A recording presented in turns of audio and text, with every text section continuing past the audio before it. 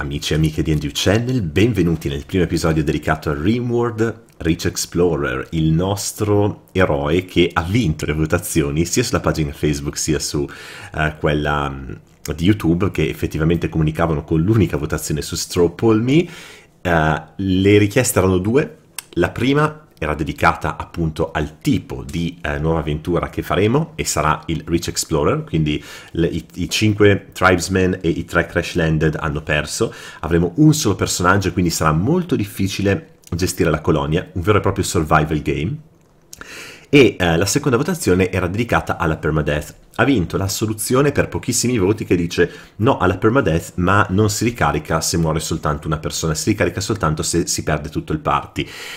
Piccolo problema, con il Rich Explorer, se muore una persona, all'inizio muore tutto il party e la partita finisce. Però io mi auguro di reclutare nuove persone nel tempo. Allora, a livello di geografia, questo seed si chiama Rich Beach, lascio a voi la traduzione se volete giocare con la stessa mappa, e ho selezionato una casellina qui in alto, vicino a un fiume, che è Foresta Boreale. Praticamente sono conifere estese ovunque e colline. La temperatura media è di 1 grado, d'inverno si scende sotto i -20 di temperatura media, d'estate la massima tocca i 22. Questo cosa significa? Che il nostro Rich Explorer potrà coltivare soltanto 20 giorni all'anno, e all'anno ci sono 50 giorni, quindi dall'11 di April al 1 di Settembre possiamo coltivare e dobbiamo fare tantissima scorta di cibo, perché poi gli inverni saranno durissimi e probabilmente sopravviveremo anche grazie alla caccia, se sopravviveremo. Allora vi mostro il mio personaggio, next. Ovviamente ho già fatto i vari roll dice che dovevo per trovare quello che mi piace, e credo di essere stato molto fortunato perché ho trovato Bruce Willis. No, il nome gliel'ho dato io, ovviamente. Bruce Willis perché è un 52enne pelato che mena come un fabbro, è bravo a sparare, è un crafter e il suo soprannome sarà Maker Junior. Praticamente Maker Junior chi era? Era il figlio di un tale Maker che era partito in una missione ed era caduto in un altro pianeta lontano, ma questa è un'altra storia, chissà chi di voi la conosce. Il figlio di questo Maker, detto Maker Junior, era molto bravo nel crafting, ma era molto annoiato e ha deciso di andare in una spedizione da solo nello spazio. L'astronave è crashata su un pianeta, in questo caso nella Foresta Boreale, nell'estremo nord, in condizioni climatiche terribili, e quindi si trova da solo a dover gestire la sua sopravvivenza. Ha le passioni in shooting, melee, quindi ottimo nel combattimento, cioè ottimo, buono nel combattimento e nella caccia, discreto nella costruzione, artistico e intellettuale. Ha un focus sulle miniere, quindi potrebbe essere una buona idea quella di scavarci un vault, visto che sarà abbastanza semplice. E poi un crafter incredibile, quindi potremo craftarci armi e strumentazione, visto che abbiamo molta tecnologia. È scarso con gli animali, ma non ci interessa. È un medico base, però non ha la passione, ma visto che non si potrà curare da solo, perlomeno dal punto di vista di somministrazione di medicine, eccetera, non ci serve, e per cucinare, vabbè, ragazzi, sa friggere delle uova, punto. Ragazzi, iniziamo la nostra avventura Rich Beach e diamo il benvenuto al nostro Bruce Willis, detto Maker per gli amici, Maker Junior. Boom, vediamo la mappa. Ma ragazzi, siamo caduti. Mi fa stranissimo. Ah, abbiamo un husky! Che meraviglia! Abbiamo Bell Boy, un husky! Ma è una cosa bellissima! Diamo un'occhiata. Mamma mia, diamo un'occhiata alla mappa. Intanto il 12 di April, che praticamente è aprile-maggio, è la primavera, e alle 6 di mattina ci sono 4 gradi. Non è così male per ora. Questi sono stagni? Sì, marsh, sono... che bello! Ragazzi, ci sono i caribù, ma è bellissimo. Vediamo che altri animali abbiamo. Qui abbiamo i procioni, il raccoon. Oh, qui vedo una cosa che mi piace molto. Questa la usiamo come baracca per dormire i primi giorni. Non ci sono in realtà moltissime montagne da scavare, anche se è un territorio collinare, ma va bene. Va bene, e questo potrebbe essere un ottimo territorio molto difendibile in realtà. Qui c'è tantissimo acciaio, ci sono i lupi, i Timberwolf, che dobbiamo stare attenti. Devo decidere dove piazzare la mia base e al momento purtroppo non è che posso spostare tutta la roba chissà dove, perché la mia roba è qui. Quindi mi conviene sicuramente costruire un piccolo magazzino intorno a dove sono caduto e poi costruire immediatamente un letto da questa parte e poi cercare di spostarmi nel tempo in qualche altra posizione, perché ok, qui vicino alla costa in realtà siamo difesi perché dalla costa non ci attacca nessuno in teoria, ci possono attaccare da nord, da sud e da est. A nord poi possiamo creare delle mura. Dai, direi di piazzarci su questo lato. Questo è terreno fertile.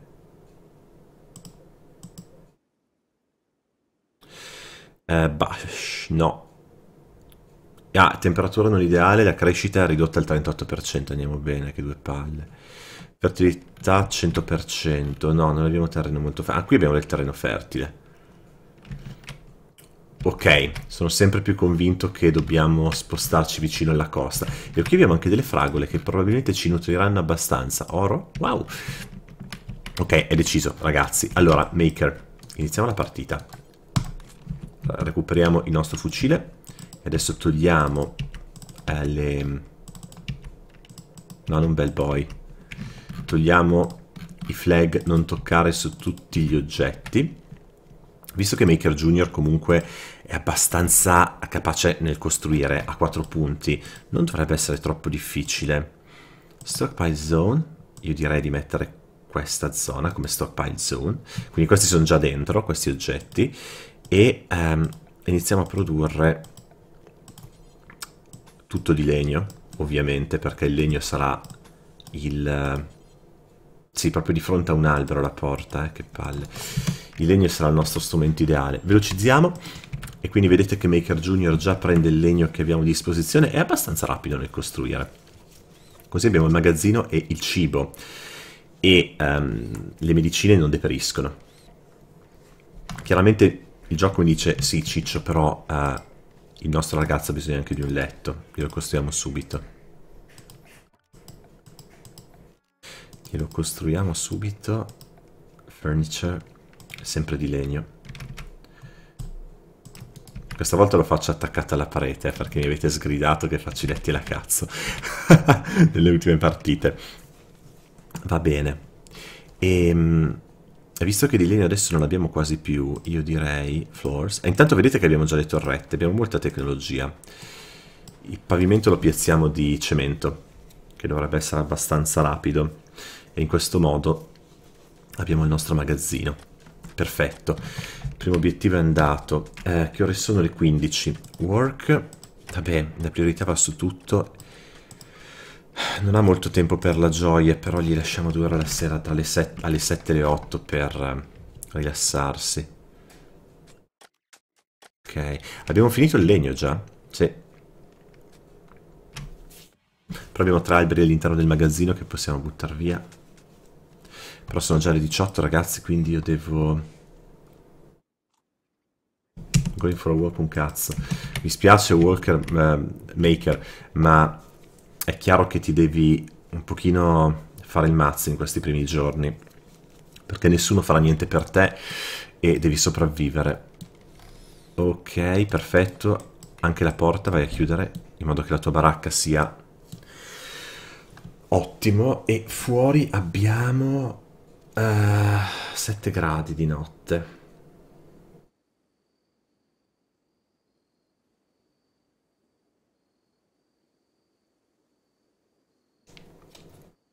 Non è male. All'interno però diventano 3 gradi. Aiuto. Non è riuscito a costruire la porta in tempo. Che palle. Non me ne sono accorto, ragazzi, mi sono distratto. Dormire con 3 gradi fuori è brutto, considerando che siamo in primavera e di notte ci sono 3 gradi. Appena entriamo in autunno si scende sotto zero e quindi avrò bisogno di scaldarmi e sì, zzarola. E comunque il primo magazzino è molto lontano rispetto alla baracca. Dovremo costruire... Magari questa la trasformiamo poi in una prigione o in qualcosa di diverso, ma credo che costruirò poi, diciamo così, la base di Maker accanto alla baracca. Ok, adesso finalmente ha coperto tutto.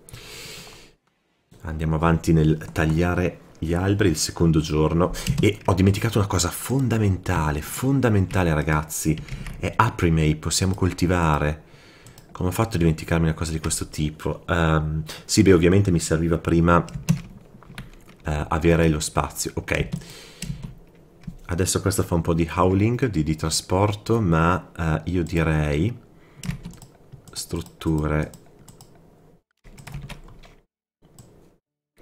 Iniziamo con una growing zone di patate abbastanza semplice, esattamente di fronte alla baracca, perché le patate crescono abbastanza rapidamente su terreno non fertile. Questo è terreno normale, quindi iniziamo a mettere da parte il cibo per l'inverno. Anche se con un uomo solo forse la caccia dovrebbe bastare, però meglio non sfidare il destino, eh? Meglio di no. E poi qui, growing zone, a questo punto mettiamo il riso. Perché il riso? Perché impiega poco tempo a crescere e quindi riusciamo a stoccarne tanto, teoricamente. Magari creiamo però una... perché poi il trasporto sarà un gran casino. Sarà veramente un gran casino trasportare con un uomo solo su territori così estesi.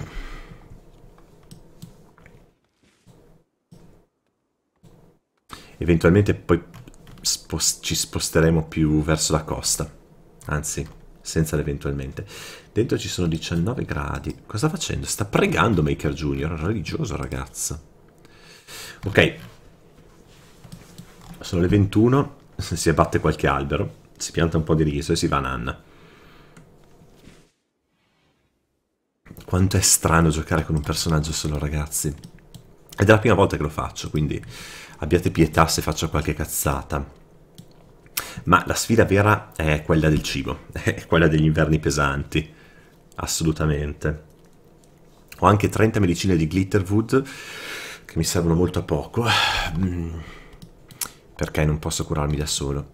A quanto ha di medicinale? Di medicina 4. Self-tend. Si cura automaticamente al 70% della propria efficienza, quindi come se fosse un livello 3 più o meno.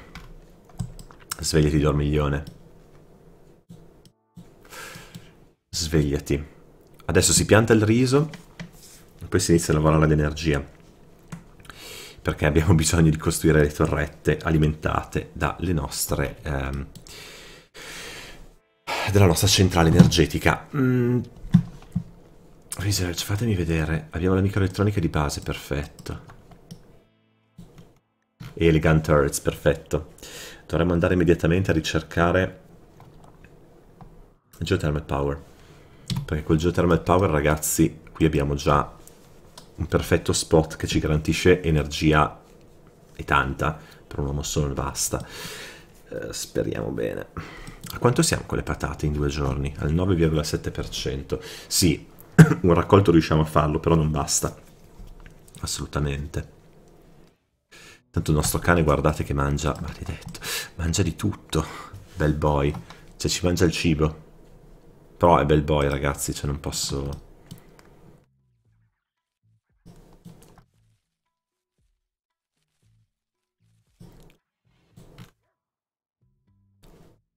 A legno come siamo messi? Male. No, non troppo male. Ne abbiamo molto da trasportare in realtà. Lasciamo che il nostro ragazzo finisca con le coltivazioni e per adesso queste ce le facciamo bastare. Anche se forse c'è una cosa ancora che dovrebbe coltivare, ma non credo che abbia il livello necessario. E infatti non ce l'ha. Cucù, cazzacci suoi. Non abbiamo la possibilità di coltivare Hill Root. Ok, qui intanto stanno arrivando dei personaggi che ci vengono ad incontrare. Ok, buongiorno. Sta pregando? Ragazzi, diamogli un po' di gioia perché questo continua a pregare. C'è un bastone per lanciare un ferro di cavallo, qualcosa. Ok, dai, vai a chiacchierare con i vicini. Trade, vediamo se hanno delle medicine. No, hanno cibo. hanno un fucile a pompa buono, che potrei comprare, ma ho un'arma migliore. E sì, hanno un po' di medicine che compro. Certo che però...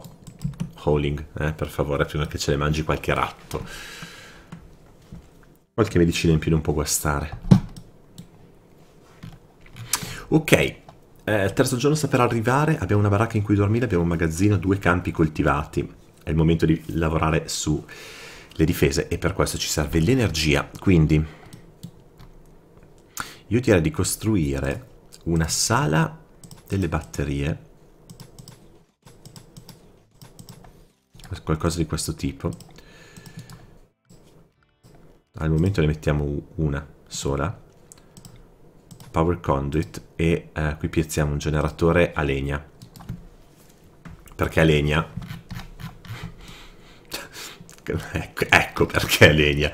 Perché comunque con un po' di attenzione la legna si trova sempre. Cioè senza attenzione, a meno che non arrivino dei 400 alpha beavers che ci mangiano tutto.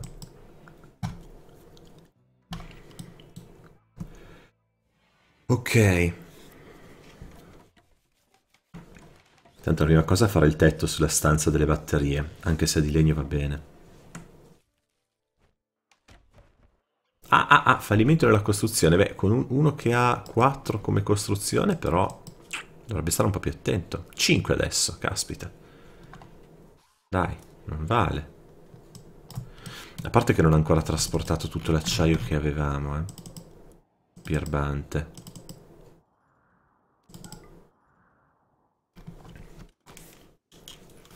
Ottimo.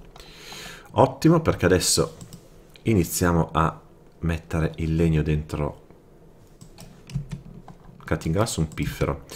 Iniziamo a buttare la legna nel generatore, così iniziamo a caricare le batterie. Perfetto. E una per ora basta. Ottimo. Mad Animal, attenzione, un topo. Sì, però non ho nessuno che mi protegge, quindi un topo a questo livello di difficoltà mi dà un morso, mi infetta, crepo. Bene. Siamo riusciti perlomeno a far fuori il rattone. Floors. Cemento anche qua. Perfetto. Perfetto, e a questo punto direi che potremmo costruire una stanza un po' migliore per il nostro uomo, in cui possa mangiare con un tavolo e dormire come si deve. E poi ci costruiamo magari, cioè la trasformiamo tipo stanza di maker e laboratorio. Costruiamo anche un tavolo, magari uno spot per il crafting o un tavolo da ricerca, qualcosa. Voglio che si sposti accanto al magazzino, dove abbiamo anche l'energia. Ok, summer, ci viene detto. Questo cosa significa? L'estate è arrivata, but winter is coming. Sì, dobbiamo costruire dei refrigeratori per stoccare il cibo. Perché questo riso e queste patate saranno l'unica roba che avremo quest'inverno, e l'inverno dura 30 giorni. Che cazzo. Ok. Ok, quindi forse ho un'altra idea. Questa non sarà la casa di Maker Junior. Dove cazzo sta? Temperatura. Qui piazziamo un cooler, ovviamente girato dal lato giusto, e questa diventerà la nostra cella frigorifera. Cella frigorifera che sarà ben alimentata dalle nostre batterie e in cui potremo stoccare tutto il cibo che adesso andiamo a raccogliere per l'inverno. Adesso però, una volta che abbiamo finito questa cosa, dobbiamo costruire almeno un paio di difese. Ho paura di invasioni varie. Anche se abbiamo appena iniziato a giocare, quindi Cassandra cerca di ucciderti nel lungo periodo, ma non immediatamente. Quindi spero veramente che... Stockpile. Ok. Quindi qui cancelliamo clear all, eccetto il cibo e i corpi di animali morti. Ok? Perfetto. Allora mettiamo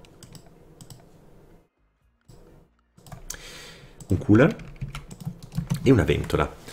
Il cooler lavora d'estate. La ventola la apriamo d'inverno quando ci saranno meno di 1 grado. La cella frigorifera sarà alimentata senza sprecare energia elettrica. Adesso qui togliamo il cibo dal magazzino.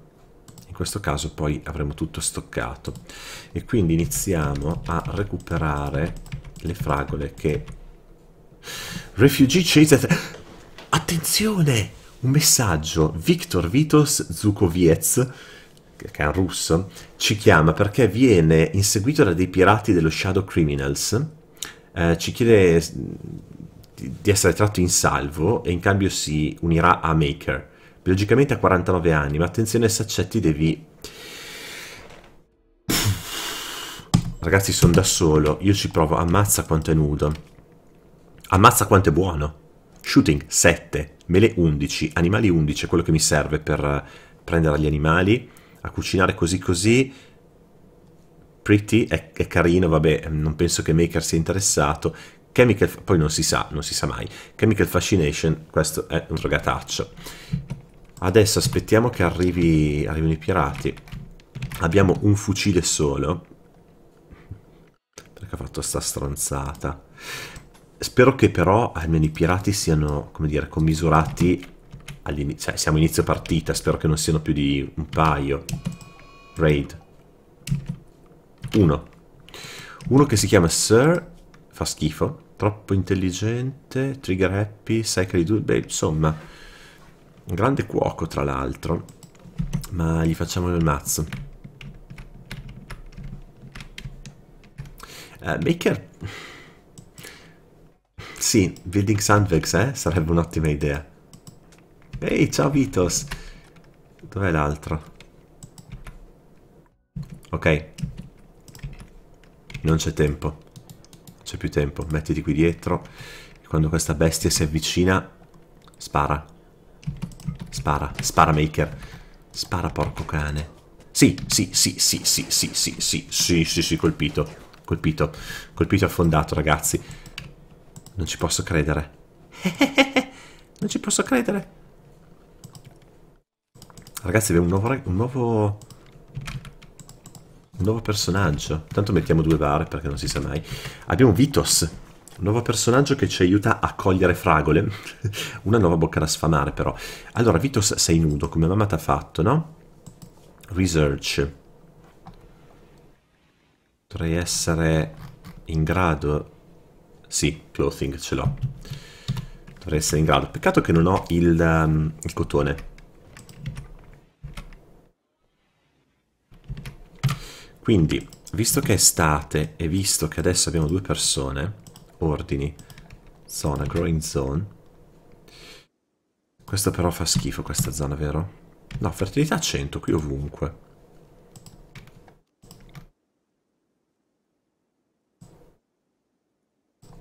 Altre patate. Dall'11 di aprile al 1 di settembre, ok. Allora, per adesso fuori ci sono 22 gradi, quindi bisogna chiudere questa ventola immediatamente, se no dentro non si va sotto zero. Mettiamo la temperatura a -1 in modo da congelare le fragole, che tra l'altro sono molto poche, 70, vabbè. E magari costruiamo una coppia della batteria, così ne abbiamo 2. Potremmo costruire anche un altro generatore a legna, vediamo.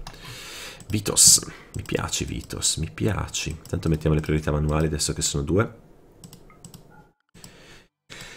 E vabbè, queste sono... e niente.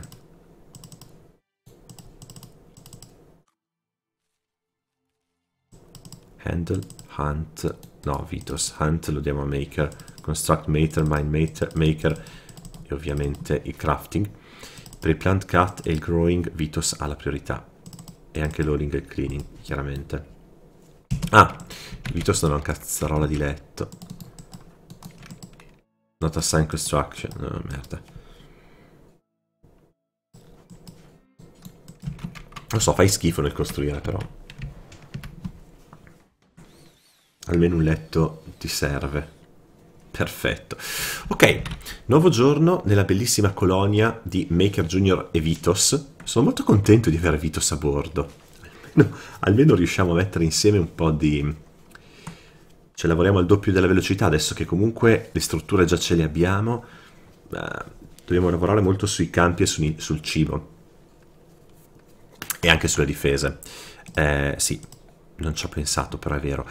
Ok, facciamo così. Power switch quanto costa? Sì, possiamo piazzarne una.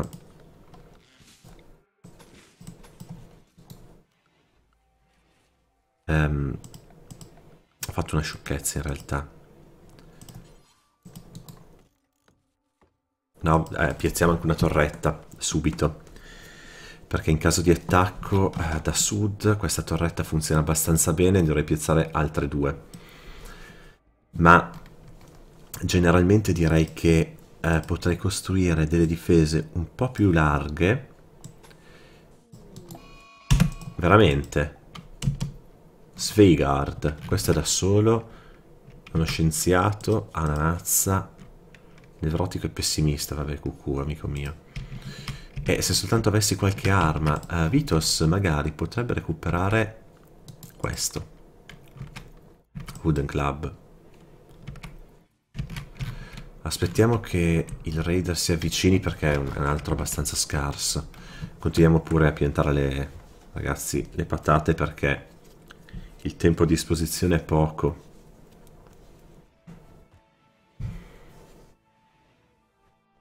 C'è veramente poco. Playing horse shoes. Questo non va, cioè ma è scemo. Vabbè, gira per la prateria. Allora, intanto sono contento perché il mio generatore per fortuna che non ho messo la morte permanente, perché ragazzi sono proprio scemo. Non mi ero accorto che aveva lanciato l'attacco. Ok, headshot. Corri. Corri perché questo sanguina. No immediate danger tuttavia. Spara. Ottimo. Scappa. Scappa. Tanto è veloce. No, no, no, non mi toccare il cane.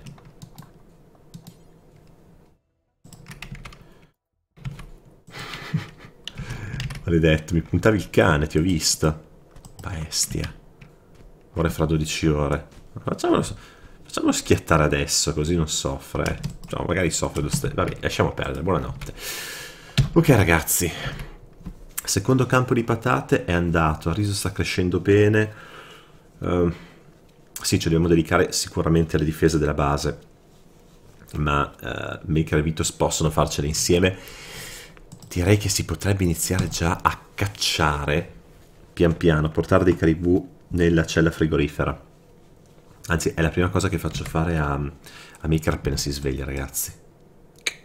Assolutamente. Intanto devo controllare da quanto tempo sto registrando. Eh sì, è proprio il momento di chiudere l'episodio.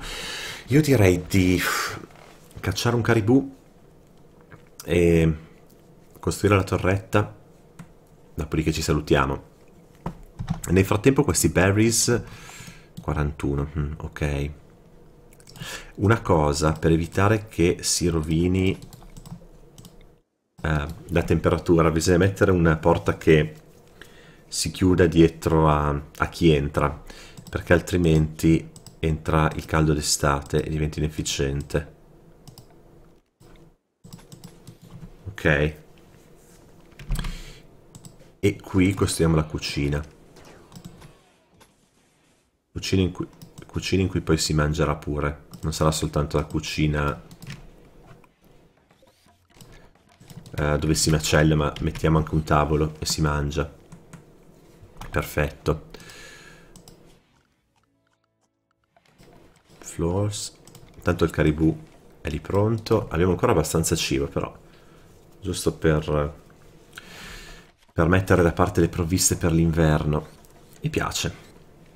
Qui in questo caso noi riusciamo ad arrivare direttamente nella cucina, ma senza troppi problemi, senza inefficienze. Tavolo piccolo. Per adesso direi che 2 sedie possono bastare, perché non abbiamo tante risorse. E non ho piazzato, sapete che cosa?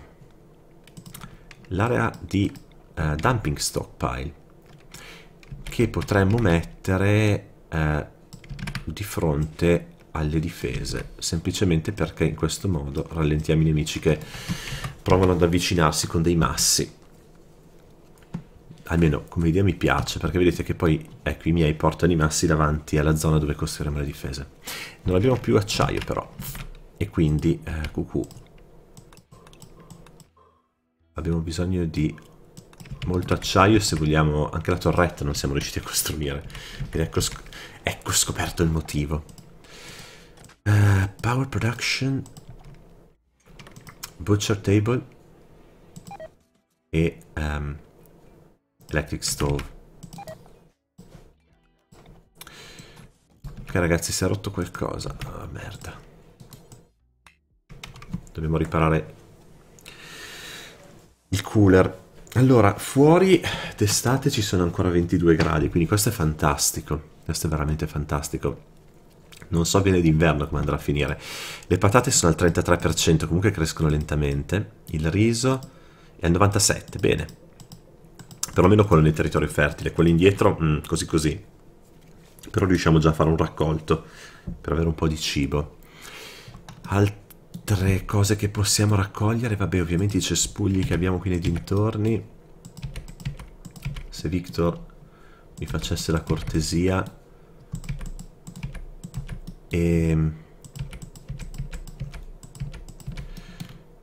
Sempre se i caribù non si arrabbiano, io ne andrei a cacciare un altro. Poi mi fermo perché se fanno il Manhunter Pack mi caricano Maker, ma vediamo se ce la si fa.